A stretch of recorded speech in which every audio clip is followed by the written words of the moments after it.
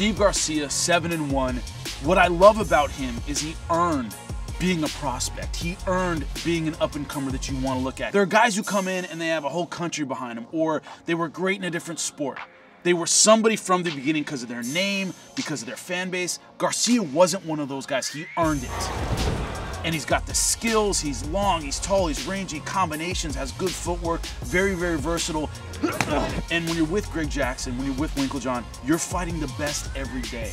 You're a guppy with sharks. And he developed and adapted and evolved to become the guy he is today. That's why I respect him. Steve Garcia.